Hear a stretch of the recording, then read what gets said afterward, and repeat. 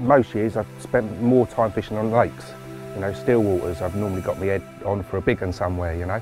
But the Thames was always an escape, somewhere that me and Dad could head to whenever we fancied somewhere quiet. This particular year I decided I was going to have a good go. You know, I'd spent a fair bit of money moving the boat and what have you, and I was going to make the most out of it.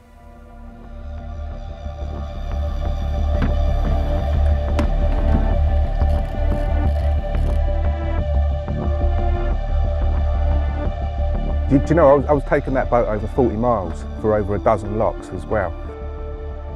It's all about timing. No matter where you're carp fishing or what you're doing, you know, it's always about timing. And I've learned long ago, not just with carp either, but with other species, you've got to do it while it's there.